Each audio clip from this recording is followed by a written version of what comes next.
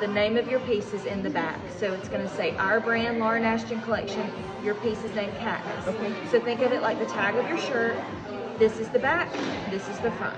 Okay, so make sure you get that straight first. You're gonna hold it like this, either A, flip it and put it on, or you're gonna swing it around and put it on. It's gonna be totally personal preference, Okay. whatever makes you feel most comfortable. Okay. So, with you putting it on, what you're gonna do, the hardest part's the first clip. You're gonna do about half an inch, what I like to do, off your hairline. You can wear it all the way forward, you can wear it farther back. It's gonna be when you get home and you play with it and you fix your hair. But I like to go in with the clip standing up, kind of straddle your part line with that clip, okay?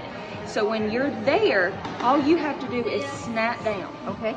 You're not sliding it back, you're finding your place, you're snapping it down.